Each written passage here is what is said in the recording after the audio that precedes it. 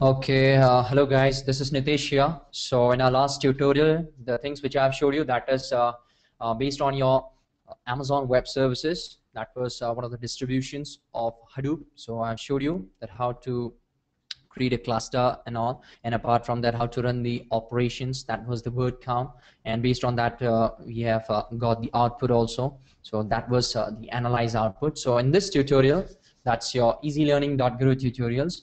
And this session, I'll be going to show you that how exactly we'll be going to run queries in Hive. So let's have a look, guys.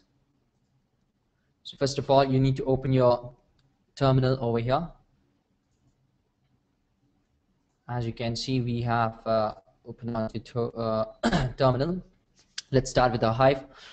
Before starting, we'll be going to start with sudo hive.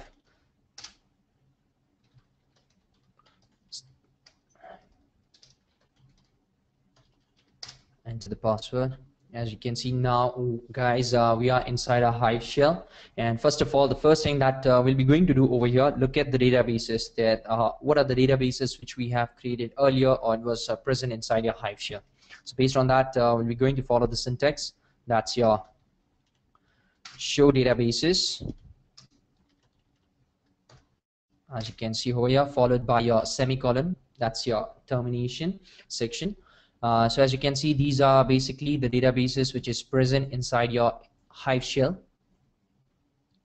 So now we'll be going to create one of the databases, a new database. Inside we'll be going to create some tables. So let's check out that what exactly the commands or the syntax that I'll be going to write over here. So now first create a database. Followed by the syntax that will be your create database and easy learning. That's the name of my database, which I'll be going to create with the help of create command. That's a create database, and followed by the name of database that you are gonna create. Click on this. As you can see, it shows okay. That means our database has been created. So let's have a look whether our database has been created or not. For that, same command, that's your show databases, followed by your termination. So as you can see now, the easy learning, that's the name of our database which we have created just now, and it's been created.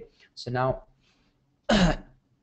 first, the thing that we have to do, that we have to use this particular database. Let's check that whether something inside or not. That's your tables is residing inside or not. So let's have a look.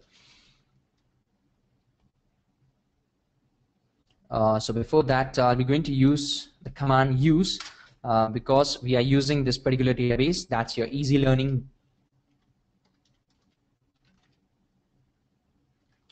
So that's our database, followed by a termination. So yes, we can use it. The OK, it indicates that we can use this, and just have a look inside whether something is there or not by writing the command, that is your show tables. As you can see, it's okay. That means nothing is there, it's presently empty. So inside this particular database, now I'm going to show you that how we'll be going to create a table, followed by the command, that's your create table and table name. So in this case, I'll be going to give a table name, that's your stock. So this is my table name, followed by a termination. Not termination, exactly. In this case, you have to create a table. So in this case, you'll be going to put some elements inside your table. So let's start with your parenthesis. Next line, I'll be going to create some of the elements like this. That's your stock underscore ID. That's the name of my one of the elements. And that's the value that I'll be going to take inside stock ID. That will be in the form of your integers, followed by a comma. Why? Because some more elements I'll be going to put inside this particular table. Stock underscore price. That's the second element that I'll be going to use over in this table, followed by float. The values will be in the float, and followed by comma, because one more field that I'll be going to insert in this particular table, that will be your stock underscore name. and it will be in the form of your string. So as you can see, I've completed the steps. Now close by parenthesis. Again, coming towards the next. Here I'll be going to use some of the syntax that basically use to separate your elements. The elements like your stoke_id, stoke_price, and stoke_name. That's basically these are the elements that we'll be going to create inside our table. So for that, we'll be going to use one of the syntax, that is your row format delimited. Row format delimited, that will be in your first line. Coming towards the next line here, fields terminated. Fields terminated by inside your single quotes, put your comma and followed by your termination. Basically here, row format delimiters. Basically it's the delimiters for the row format which we are using, that is for our fields. As you can see, the elements like your stoke ID, stoke price, your stoke name, basically these elements will get separated by using the fields terminated, the row format delimiter which we are using over here, that's your comma. So as you can see, comma, which is inside your inside your single quote. So basically the fields will get terminated by comma, that I'll be going to show you where exactly we are like separating the elements. So let's have a look. So now as you can see, we have completed the steps, that is for creation of table. So click on this. As you can see, it indicates it's okay. That means your table has been created. So let's have a look. And before that, and the main thing is that, guys, though we are inside your Hive shell, so the next step that you need to follow is we have to load the data. That's your input file from the local section. That's your local input. That is your local file system. As you can see over here, right behind my side, behind this terminal. So this is our input file that I'll be going to take inside the Hive shell. So this particular file which I have been created inside the local file system, that is basically, this is your stoke_id, this is the stoke_price, and this is basically the stoke_name. That's your name of some of the renowned stock exchange. That's your Bombay Stock Exchange, Calcutta, NASDAQ, your New York Stock Exchange, London Stock Exchange. So basically these are the quite common names which we have taken over here. That's your stock_name. And here, guys, as you can see, the fields, that's your elements, has been separated by comma. As you can see, this is in your integer format, this is in your float, and this is your strings. And as you can see, these fields has been separated using comma. By using comma, we have separated these fields. So basically that's why we have used row format delimiter. Basically these are the limiters, and our fields has been terminated by comma. So this is your input file which is residing inside your local file system. Now that this particular section, that's your local file system, will be going to load inside a Hive shell. So let's follow the syntax. By this syntax, you'll be able to load the data from your local file system to your Hive shell, followed by the command, that's your load data local in path. This is exactly the command that we have to give. And apart from that, the next step that you need to do is drag this particular input file inside your terminal like this, and again followed by a command, that is your overwrite. This is the command that you need to give. As you can see, now overwriting into the table, you have to give the table name too. That's into table, and your table name, the table which we have created, that's your stock. As you can see, click on write the table name, that's your stock. So this is the thing, and followed by a termination that that is by semicolon. Click enter. As you can see, copying data from file, and it has been loaded data into the section that is inside your Hive shell. So as you can see, based on that, they have given that is deleted HDFS. That means whatever the data which was there inside your HDFS, the things about your Hive, the queries which we are running over here, so it's been deleted, and now that particular section has been loaded inside your Hive shell. So now we can check the data whether it's been loaded or not, followed by the command select star. It is guys, your Hive query language, it is quite similar. It gives you the all environment like your same as your structured query language, like the way you are using, like your struct, like your select, your create, show, use, all these basically quite similar to your structured query language. So by writing this command, you'll be able to get the details of your table. That's the stock which you have created just now. That is a select star from stock. Click on this. As you can see, this is exactly the input which we have given inside our input file, and now it has been loaded inside your Hive shell. And so presently the data which we are accessing over here, this is inside your Hive shell. So this is the thing. And now the next thing that we'll be going to run some queries, like have a look, select star from stock, that's the name of my table, where our stock underscore name. Now let's have a look. Stock where stock underscore name is equals to, it should be in single quotes, where NYSE, that's the New York Stock Exchange. So let's have a look. Based on that, it will give us the value. It is the value which is inside your NYSE. So we have selected this.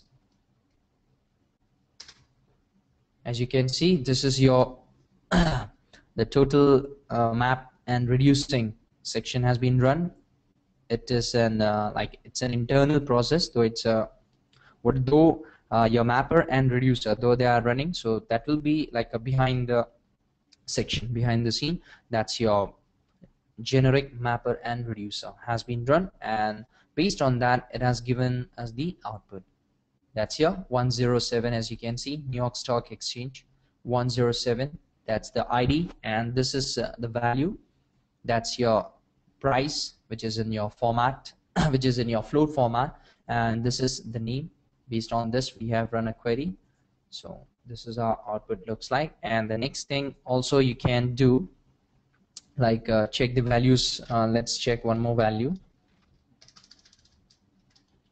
And guys, it's not like that. It's a user, like if you talk about your cases, like your uppercase or lowercase, you can write it as like this also, capital in capital as well as in small letter also. So this is a select star. Let's run one more query. Select star from stock, where stock underscore ID equals to, that is 103. So based on that, so as you can see, behind your mapper and reducer has been run successfully, and based on that, it has given us the output. It's the value. It's based on the ID. So this is how, while running the queries inside Hive shell, we can get the data and we can run our queries across the data sets too. Like this is our data, as you can see over here. And I guess now you guys are clear with this, that how to start with the Hive shell. That starting with your sudo Hive, and inside we'll be going to get the databases. Like if you want to create, or first of all, if you want to see that whether how many databases or what are the databases which is present inside your Hive shell. So based on that, you'll be able to show by following the by running the command, that's your show databases.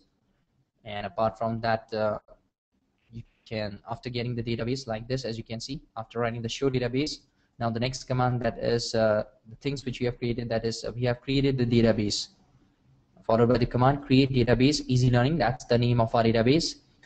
We have to use at the same time, and not show tables. That means whether some tables has been inside that particular database or not. If it is not, if it is empty, it will show you like this. That's okay. that means it is empty. So in that case, you'll be gonna create the new table inside your database. So this is how we create our table inside our Hive shell. And based on that, after creating, you have to put the delimiters, that's your row format delimited, and fields terminated by comma. That's basically the syntax which we use mainly to separate our elements. And next step that you need to follow that is data local in path. That means the data which you have created inside your local file, that you have to load it inside your Hive shell like this, the things which I have showed you earlier, and drag the file name, and this is the command let's override into table stock like this. We have to do the things, and next that final thing that you need to do is run your queries like this, select star from stock like this, or select star from stock where stock underscore name, that's why NYSE, that's your New York Stock Exchange. Same case with this, that's your select star from stock where stock underscore ID 103. So this is how, based on that, it'll run a query and it will give you the output. So this is how we create the things inside a Hive shell. And the next thing that you can do is like a drop table. That means you can delete the table followed by the command, that's your drop. Let's have a look. Drop table stock. And guys, let's have a look. If we are having a database inside a Hive shell, so let's first try with the database that whether we can delete directly the database or not. So based on that, followed by the command drop database. And let's just be focused with this and just have a look what exactly it will gonna show you.